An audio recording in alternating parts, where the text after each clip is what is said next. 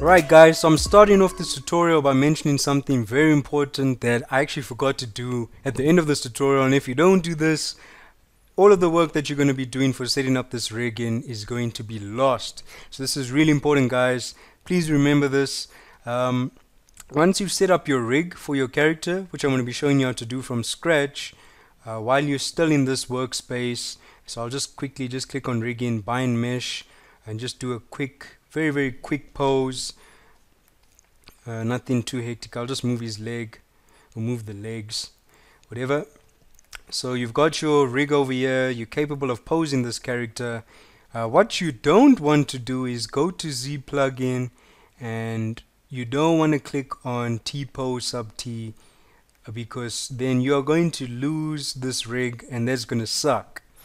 So once you've created your rig, before you even start posing, once you're happy with your rig, or maybe you've posed and you've refined it, you want to go ahead and click on save as, and you want to save this rig as a tool. So let me show you. If you don't do that, I'm on bind mesh. If I just pose this character right now and I go to T pose to sub T, it's cool, right? It's been posed. Alright, so how do I end up posing my character again? My rig is lost. Okay, but lucky for me, I can go to load tool, because I already did for this character. I can just go to load tool, bring that rig back into the scene. It'll load it in as a tool, and then from here I can go to store TM rig. Okay, and I can go back to my character, and I can go to T-pose, oops, I can go to Z-sphere, and then T-pose mesh, save selected T-pose to disk, nope, wait, save select T-pose to disk, okay, we can save that. Do I really want to?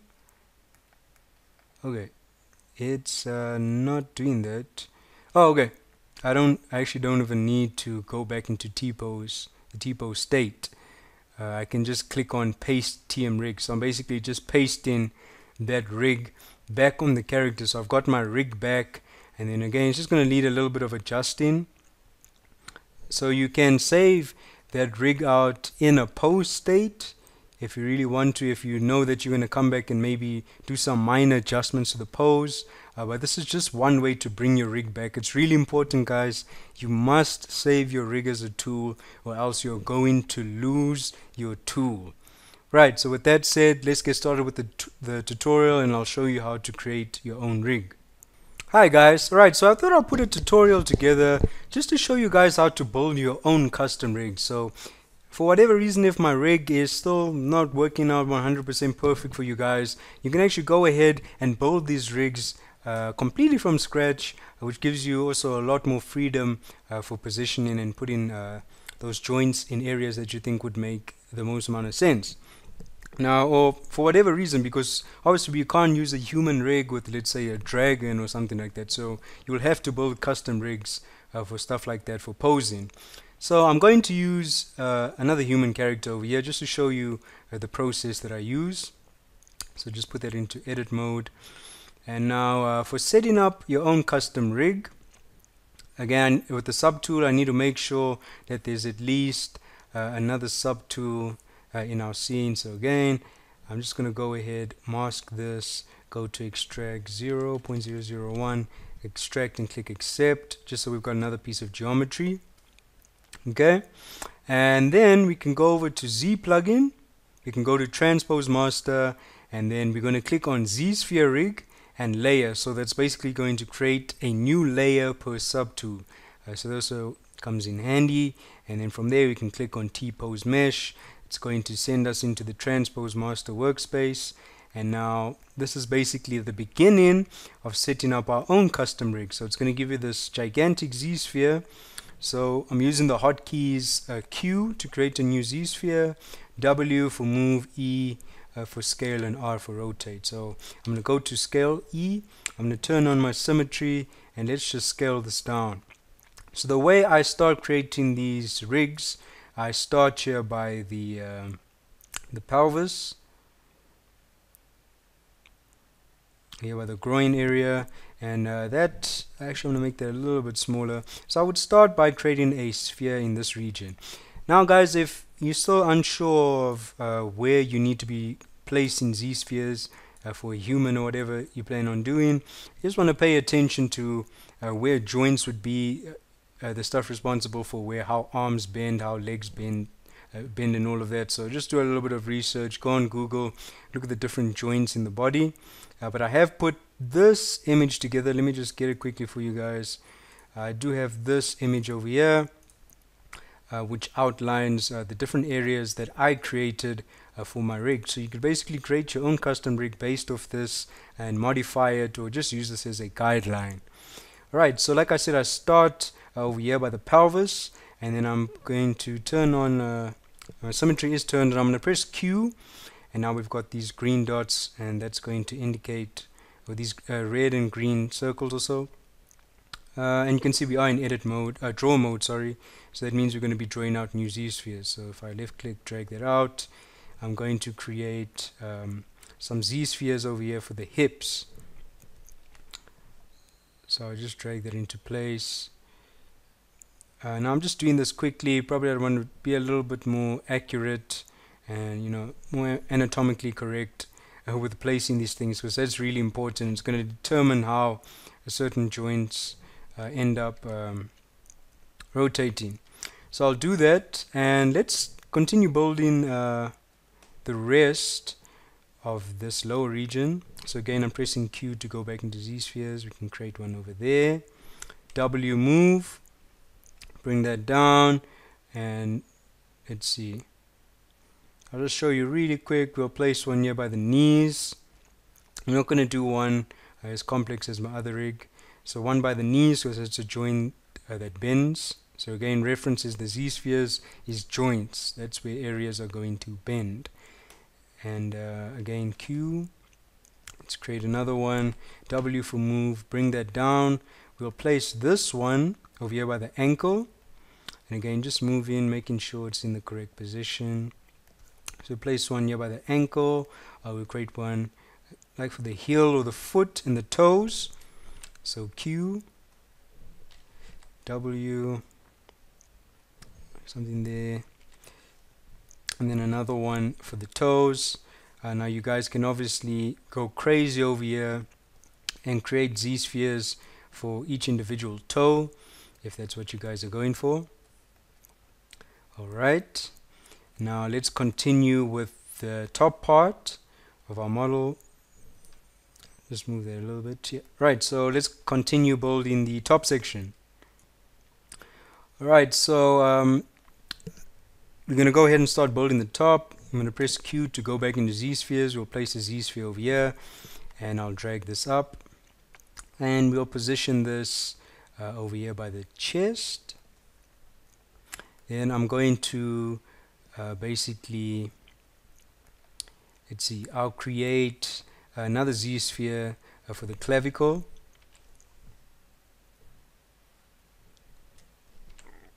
And drag, W, drag that up, place it by the clavicle. I can bring this down a little bit, maybe make it a little bit more centered with the chest. So we got the clavicle over here. Again, pressing Q, W, move that out, position that. And again, we want to make sure we're looking at this from all angles, from the side as well. And then the chest area over here, I'm going to create a z-sphere in the side. Move that up, and this one's going to go all the way here to the shoulder. So I'm going to try and place that joint right here by the shoulder. Okay. And then we're going to press Q, create another joint, drag that out, place this one over here by the elbow. And then Q again, drag that out, place this one by the wrist. And then our last one, I'm just going to scale this down a little bit. And then our last one, Q and W for move, is going to be the hand. Alright. Now we need to create another one over here in the center. You can see when it goes green like that, that means it's going to create one z-sphere from that center point. Press W, move that up, so we've got the neck over here. Press Q again on that center region. W, move up here by the jaw. Q, move up and place this one inside of the head. Alright, so this would be a basic rig, but I'm going to show you there's something that I have left out, and I'm doing that on purpose, and I'm going to show you why you should add those supports. Actually, wait, before we get to that, yeah, so this is actually ready to go. You could use this as a rig. Once you're ready with this, you'll scroll down to rigging, you'll click on bind mesh, and then you can press R for rotate. And this is exactly what I'm talking about the stuff that I left out on purpose. You can see that this area is starting to distort quite a bit, and I'm going to be showing you why I add in some supporting joints over there. But as you can see, we can actually pose this. So let me take off symmetry. This model can be posed right now with this rig. You can see you can move that up, and you can start posing it like this. But without those additional supports that I've added in the rig that I've created, sometimes the mesh ends up distorting quite a bit, and you'll have to do quite a lot of cleanup work. You'll still have to do some cleanup work with my rig, but this is why I recommend adding in some additional support, especially for humans or whatever you're creating. So I'm going to go out of that, and just to fix some of those problems we see over here, we need some additional supports, right? We need a support that's going to be placed over here on this lower section by the boobs, by the sternum, and I'm going to create another one over here by the abdomen area. So with my rig, if I want to insert a new joint, I literally just need to hover over one of these areas, press Q, and it inserts a new joint. So now I can press Q and drag this out. So oops, I want to make sure symmetry is turned on. Can drag that out, move, and I'm probably just going to scale this down a little bit, and again Q on the front, and move that like that. And then again, like I said, we want to create a support. It's like here in this lower region by the sternum. Create a support that goes out, and this sometimes tends to solve some of those issues. I mean, it's still not going to be perfect over here. You're probably still going to have to sculpt, but it's going to eliminate some of those issues that you might be facing in the long term. So trying to place these over here should be fine. That will allow me to manipulate the chest region as well. And I'm just trying to see, you want to add some additional supports over here as well, so that we get a nice range of motion on the shoulders. So just inserting a point over there and another point there should be fine, and then some supports here by the elbow. I'm going to scroll down. We want to place some supports over here by the thighs.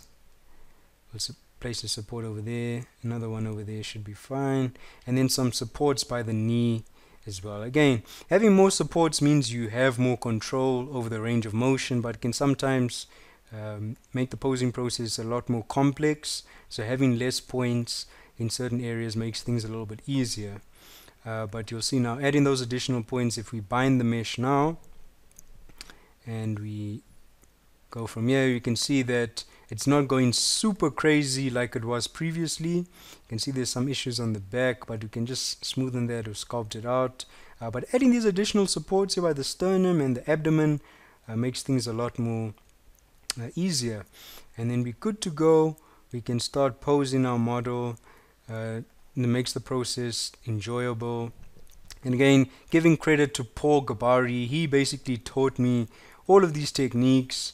I'm basically like just resharing the techniques he taught me on my channel, but I do have this rig ready to download that you guys can use. It's transferable between characters, and it just makes the posing process I think more enjoyable. instead of having to use a bunch of masks. In my opinion, masks are okay, but having a rig means that it's as simple as selecting joints that have been placed in areas that make sense, adjusting those joints, as you can see, and just posing your character. So as long as you guys don't go too crazy with your poses, like pose your model in a way that would make sense, not something crazy that the human body is probably not capable of doing, because yeah, it's definitely going to show. But yeah, you're probably still gonna have to do some post work, look at different poses and see how the anatomy reacts in those different poses so that it looks a little bit more believable. But yeah, this is a great tool for rigging and posing custom characters within ZBrush. So I hope you guys have learned something useful from this. Like I said, credit to Paul Gaboury for teaching me the techniques. But now you guys can go ahead and create your own rigs that you can set up for your custom characters. And really is that simple, guys.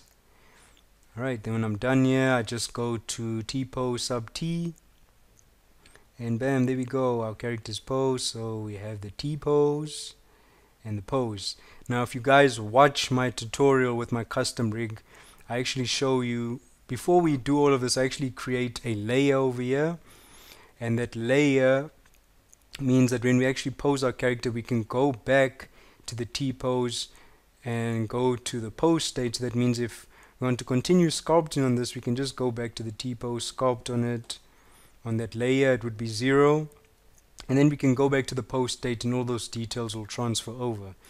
So yeah, guys, that's how you create these rigs. Super simple, super powerful. I prefer it to masking. It just gives you a bit more control. And yeah, as always, guys, thanks for watching and stay tuned for some more tutorials. Alright, goodbye.